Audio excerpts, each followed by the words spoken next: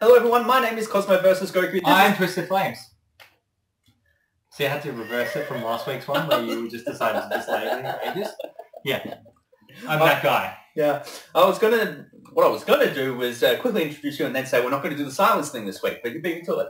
I'll do what I can. Do you want to get started? Let's go. Opening 9. Opening 9. Why isn't that working? Let's try it this way. Somewhere else. And here we go. Oh, you weren't kidding about the way that the logo is different. Mm. Yeah, it gets mixed up every time. I always get really, really anxious whenever I see Luffy. Oh, beautiful shot. Mm. Whenever I see Luffy over the over water. Yeah, that's fair. It's nice to see Frankie animated as well. Hey, because you haven't seen that yet. This is definitely the HD era for those colours. Very bright. This is just as Thrill Bar. I was about to say, it's heading into Thrill Bar. Brook is best character. Oh yeah.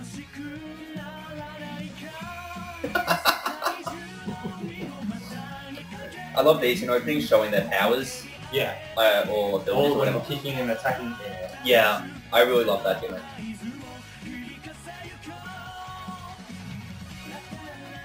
Was that a reverse recruitment order?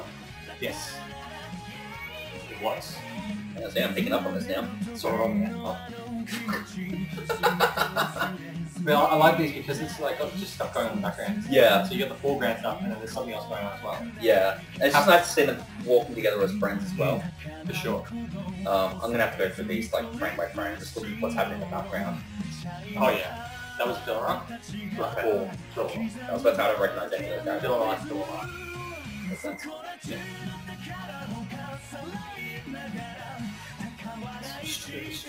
Like that. Yeah. That's the most evil Luffy thing. Yeah, he looks super evil there. Why? Weird.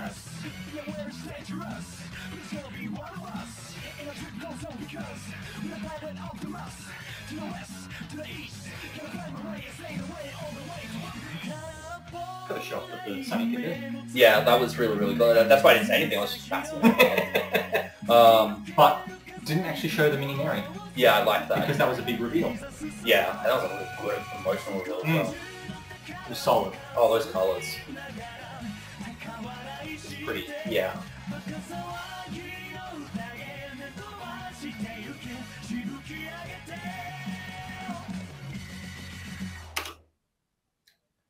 Every time they end on something that's not the crew, I get really angry because the last shot of the crew is always really fucking pretty.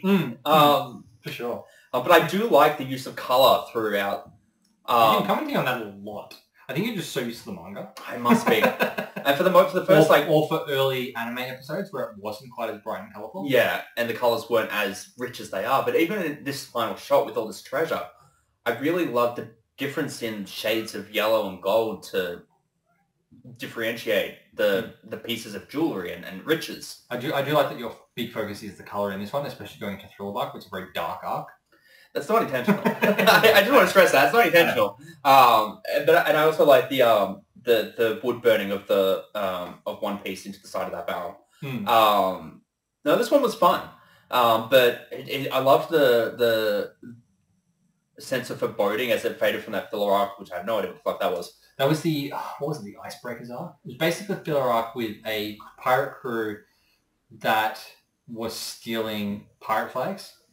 That sounds interesting. From crews. Yeah. And the main villain of that arc fit into a very big trope with One Piece, with characters who have heat-based abilities. Okay. Not fire-based, heat-based. Heat-based, okay. So characters similar to Oven. Yep. And there's been like 4 Devil Fruits, 3 of which are non-canon, that are all very similar abilities. That's annoying. It's funny. So it's just this is an opponent that Luffy can't touch straight away. Yeah. Or he has to but burns himself and stuff like that. So it's very interesting. I also like the panning shot from let's see if I can bring it up.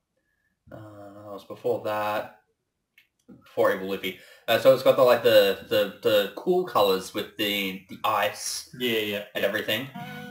And then we head over into Thriller Bark, and it's got a real sense of foreboding. I'm like, shit's about to go down. Very dark colours in there, that murky sort of air. Yeah, and the purples and the pinks. It's just, it's also gorgeous to look at. I love the Lolas in that. Yeah.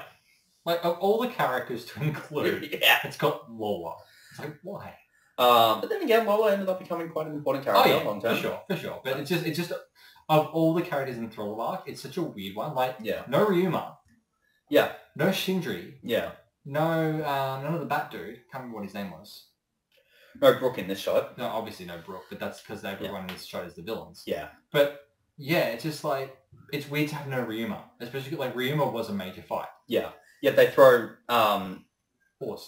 Oars in there. Yeah. Oars makes sense. Yeah, but he was still kept under wraps for a lot of the arc. Oh, yeah, but at least he's, like, in this one, he's, like, in the very background. Yeah, so it kind of looks like a transformation or something of Myra.